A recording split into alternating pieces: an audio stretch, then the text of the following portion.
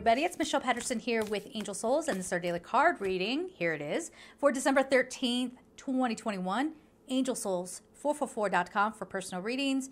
Gumroad.com/AngelSouls for extra content, videos about angels, meditations, all of that good stuff so that you can connect with angelic energy. So what do we have here? We have 6 of Ariel. Material needs get fulfilled in magical and unexpected ways. Acts of kindness, giving or receiving with a grateful heart. So this is very much a time where we're giving and receiving, and there's this nice flow and nice exchange. So whatever has seemed imbalanced is now balancing out. Yes? So if you've had a very, very rough time, make sure you watch the weekly as well. These all go hand in hand, okay? But if you've been having a very, very rough time, let's say financially, now we see something kind of evening out.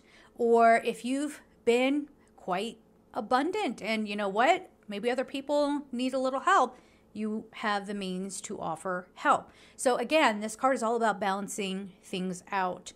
Now this can be energetic balancing as well. The reason why I'm hem-hawing around this is because I'm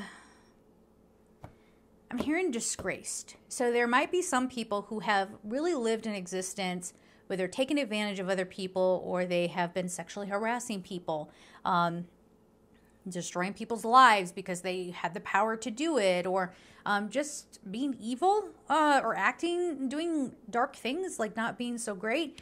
There's a balancing of that. And so there could be a great fall from grace for some people who always, would pride themselves on having a lot of power. And now they get exposed, and, again, it's about to be like that. Now, this can definitely, I feel like this is interesting. So like lawsuits, there could be think class action lawsuits that go in the favor of the victims. So that's very positive as well. Or, government agencies and things like that, they sort of get called out for their stuff. If anybody had to deal with like unemployment during 2020 and 2021, it was like very well publicized that they were, their systems were all messed up.